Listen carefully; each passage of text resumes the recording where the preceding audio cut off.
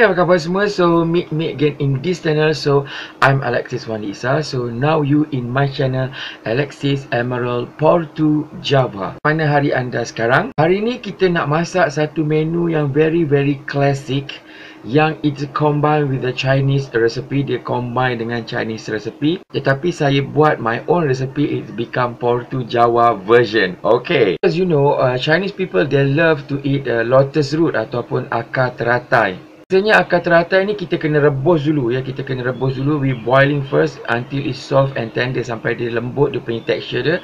Baru kita boleh makan dia, baru kita boleh masak dia. Okay, jadi saya fikir saya mendapat idea untuk masak dengan ayam tua, or we call all layered chicken, sebab kita akan rebus dia untuk satu jumlah masa yang agak lama bersama dengan akar teratai. Jadi kedua-duanya akan empuk di situ. Okay, today I want to cook lotus root with the all layered chicken dark soya sauce Portujava version, or we call sebagai ayam tua masak kicap akar teratai Portujava versions. Bila dah tahu kita nak masak apa, so apa lagi? So let's check it out, the recipe, how to make it. Okay, Portujava version. How are you today? So look at this. Okay, this one is a main ingredient today. Okay, this one is a all layered chicken, ayam tua, ayam pencen. Okay, hari ni kita nak masak ayam tua ataupun ayam pencen. Okay, walaupun dia murah, dia akan jadi satu menu yang lazat, yang mewah. And this one is a lotus root. Nampak ni? Yeah, this one is a lotus root ataupun akar teratai, akar teratai ataupun lotus root. Kita akan masak. We want to make a lotus root with a all layered chicken Portujava ataupun ayam tua masak akar teratai kicap Portujava. So let we check the ingredients. Okay y'all, before we want to boiling first this all layered chicken, sebelum kita nak rebuskan dia sampai dia empuk, kita punya ayam tua ni kita kena potong dia kecil-kecil, sebab memang masak ni kena potong kecil-kecil. We cut it to the small pieces. Okay,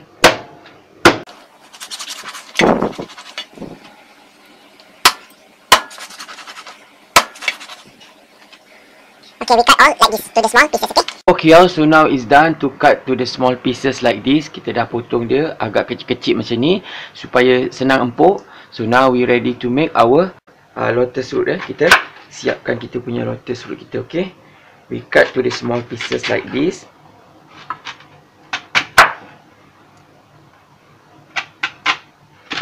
And clean this skin. Kita remove the skin of this lotus root. Okay,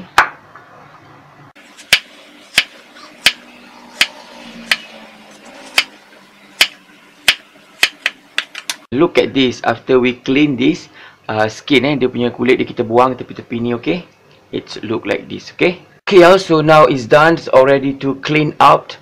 And kita dah bersihkan, kita dah cuci bersih-bersih kita punya ayam all layered chicken. Kita cut and wash it and clean it. This one is our lotus root. Akar teratai kita telah kita bersihkan. Nampak ni, dah sebersih-bersih alam ni. So now ready to boil it. Kita akan rebuskan dia dulu. Okay, untuk dia empuk. Okay, look at this. Is boiling water already. Dah mendidih air kita. Now we add in our all layered chicken. Okay, ayam tua kita rebuskan dulu. Okay, enough space, tak cukup tempat dia, pot kecil, so I tukar kepada pot yang besar ataupun periuk yang besar. Okay, and now we add in our akar teratai ataupun lotus root kita. Okay, kita masukkan, kita rebus sekali. Okay, this one is a lemongrass and this one is salam leaf atau daun salam. Kita letak sekali untuk aroma bau dia yang wangi. Okay, add in little bit of salt, sikit garam. Okay, and then let it boiling within 1 hour or 1.5 hours. 1 jam ataupun 1 jam setengah. Okay,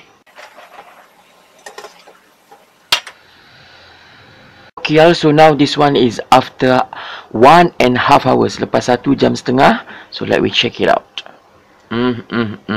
Okay, look at this. Is a cook already. Dia dah masak. Nampak ni kita punya. Kita punya is a lotus root pun dah masak. Dah empuk.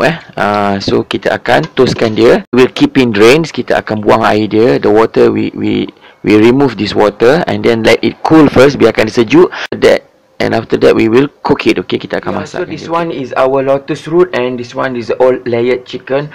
After we boiling 1.5 hour, 1 jam setengah kita rebuskan dia dah lembut. Ya, nampak ni, dia dah lembut, dia soft and tender. Ya, nampak ni.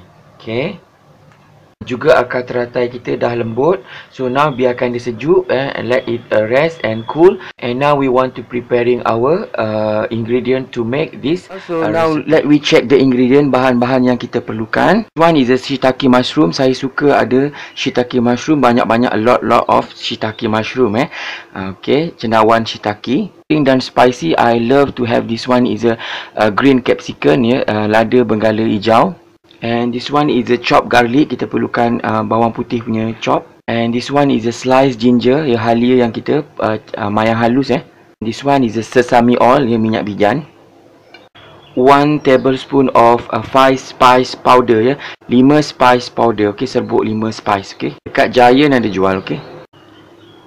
And this one is a coriander powder, serbuk ketumbar yang telah saya sangrai. And this one is a fennel and cumin powder, serbuk jintan hitam dan juga serbuk jintan manis. Okay. For our colouring, this one is a red ice chili merah. This one is a lemongrass, ya, serai. Okay. And this one is a kicap pekat, bergantung kepada penggunaan. This one is a dark soya sauce. Okay, kita perlukan kicap pekat. Okay. Lastly, I'm using this one is a cooking rice wine Ho Tio Chu. Okay, this one is a optional. Okay. This one is optional. Letak lagi sedap, tak letak pun tak apa. Bagi Muslim, you tak perlu letak yang ini. Okay. So now we preheat this all. Kita panaskan minyak. And this one we saute our garlic, ya, bawang putih. This one is a ginger halia. Okay.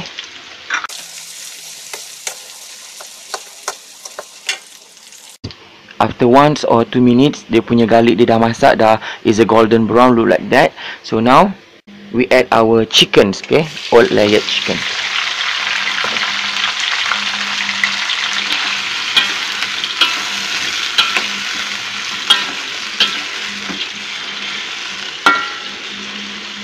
And now we given this one is a lemongrass for aroma, serai. This one is a cumin and fennel powder, serbuk jintan hitam dengan jintan manis. Coriander powder, serbuk ketumbar.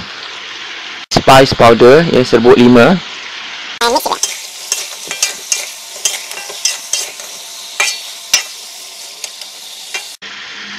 So let it cook first. Okay, biarkan dia masak kejap. This one is after 2 or 3 minutes. Ya, selepas 2-3 minit, nampak ni dia dah meresap. We add in this one is a dark soya sauce, ya, kicap pekat. This one is a sesame oil, ya, minyak bijan. And this one is a lotus root, ya, akar teratai. And this one is a shiitake mushroom, ya, cendawan shiitake kita. And then we mix it well.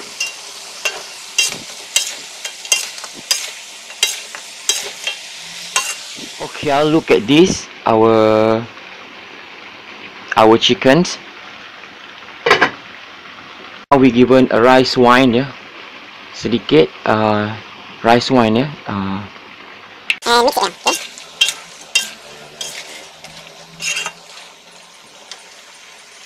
Untuk anda di rumah, kita hanya gunakan Maggi cukup rasa je hari ni. Very simple. Malas nak rasa garam, nak rasa gula ke whatever, just guna Maggi cukup rasa. 1 pack RM1.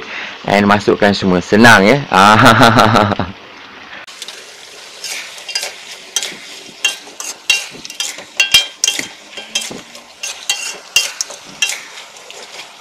Okay, so lastly we given this green pepper and red ice chili. Okay, for our colouring. Okay, kita punya colouring.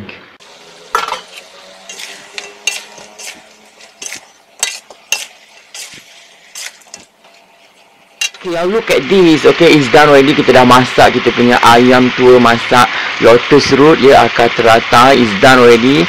So you can see this. Oh, wala delicious, eh.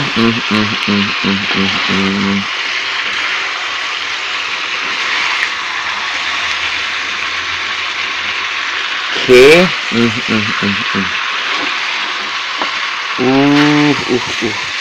Dia punya kuah dia, kuah dia tak perlu banyak. Memang kita nak buat untuk kering-kering, dia agak dry sikit. It's done, it's cooked, ready to be served. Kita akan hidangkan. Tada! So ini dia old layered chicken with the lotus root Portujawa version. Ni ayam tua dengan akar teratai masak kicap Portujawa version. So I zoom it for you, okay? I tunjukkan you dekat-dekat sikit, okay?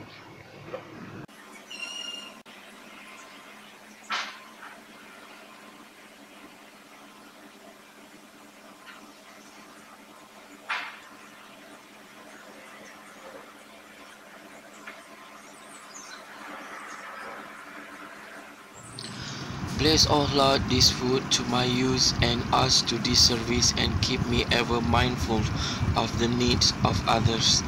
In Jesus' name, Amen. For this and all I am about to receive, make me truly grateful, Lord. Through Christ, I pray. Amen. Amen. Amen. Hi y'all, how are you today? So meet me again in this channel. So I'm alexiswandy. So hari ni kita masak very simple recipe, tapi dia ambil masa yang agak lama. It's called sebagai old layered chicken because this one is ayam tua. Ya, ayam tua ni macam-macam juga boleh guna. Ya, walaupun harga dia murah, tapi kalau kena dengan masaknya memang sedap ya. So hari ni saya masak dengan akar teratai. This one is a lotus root ya, akar teratai. Masak kicap. Okay. So Portujawa version. Okay. So mari kita cekik, mari kita makan. Okay. Kita mulakan dengan ayam ni, dia ayam. Kita rasa dulu. Ayam tua ni soft and tender, lembut Kita rasa dengan kita punya lotus root pula.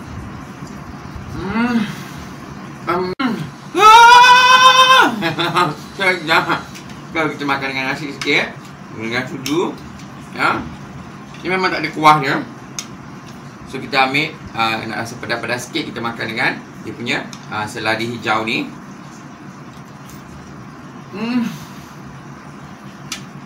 Terasa sendawan setaki ni. Kalau nak guna yang segar boleh, nak guna yang kering pun boleh. Dos. Mastinya ladit. Hialat. Oishi. Sedap. Awak cuba, jangan tak cuba, okey? Okey, ni nampak ni. Daging ayam je soft and tender. Kalau you pakai pressure cooker, mungkin dalam setengah jam tu dah empuk lah. Saya suka makan dia pedas-pedas sikit. Kasih cili sikit. This one is the lotus root ya. Kasih dengan cendawan shiitake sikit. Nasi sikit.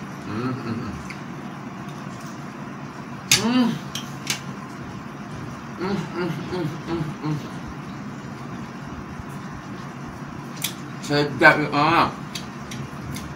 Lotus root ni, akar teratai ni you kena potong agak tebal sikit, supaya kalau you rebus dia tak akan hancur.